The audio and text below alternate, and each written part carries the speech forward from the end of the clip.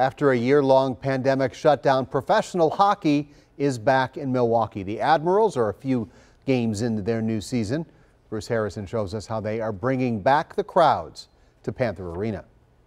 184 days without the cowbells, the organ, and the smashing. But Admirals season ticket holders didn't flinch. I've loved hockey since I was a little kid. Kevin Kehoe is one of roughly 1,000 season ticket holders.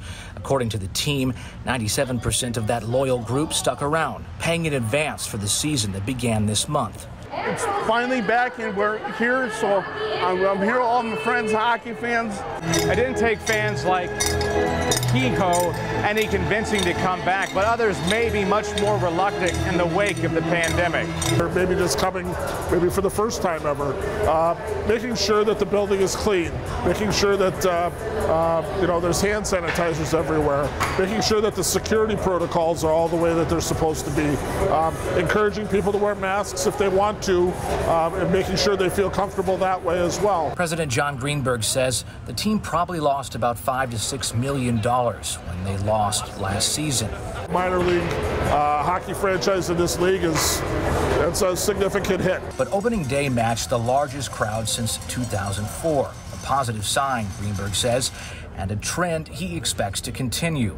And the Loyals, they expect another run for the Calder Cup after 2019's hot season.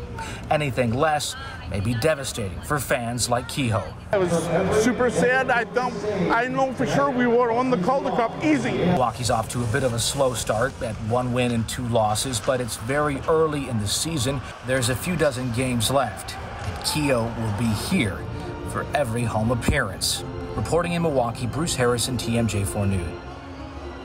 Bruce, thank you. Tonight was also Teddy Bear Toss Night. Fans brought new stuffed animals. And when the Admirals scored their first goal, well, it was time to throw those toys onto the ice. They were all collected and they will be donated to kids in need.